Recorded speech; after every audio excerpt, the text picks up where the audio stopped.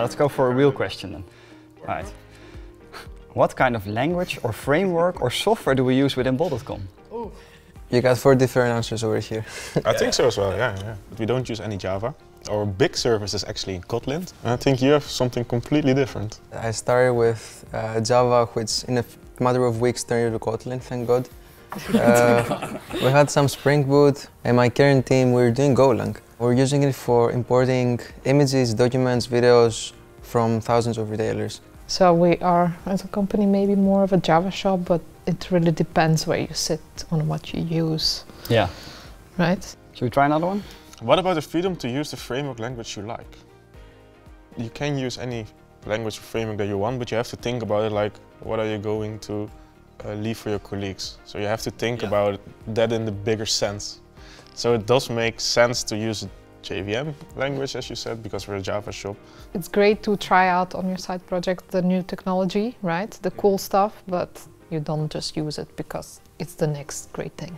And if you're the only person at bol.com who knows that tech, then you're the one maintaining it. So that's the dangerous part, right? Yeah. If you think about it, it's like quite diverse. It is.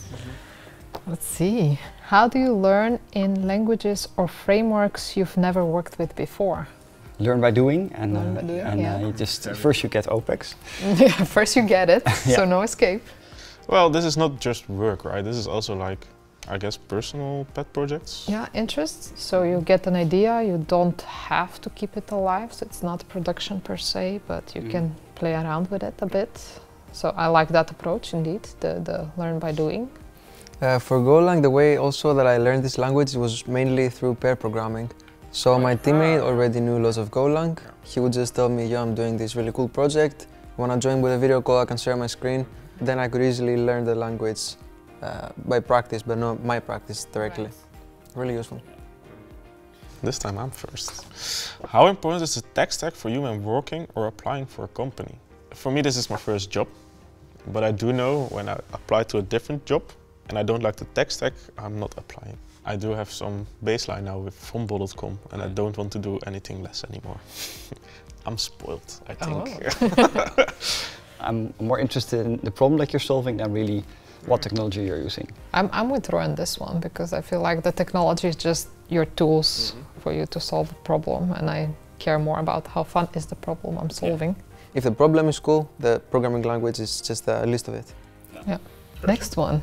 Oh, yeah, I'll go for it. How does the different languages or frameworks work within different teams? As I said, we're like a full Kotlin team and we basically expose and consume REST APIs. And we're connected to a service that I know is not written in Kotlin or in Java whatsoever, but they of course also expose a REST API. So it doesn't matter what language they are using. If they just have a REST API we can consume, we're fine there. So in that sense, that's how we cooperate with other teams that use other languages. Yeah.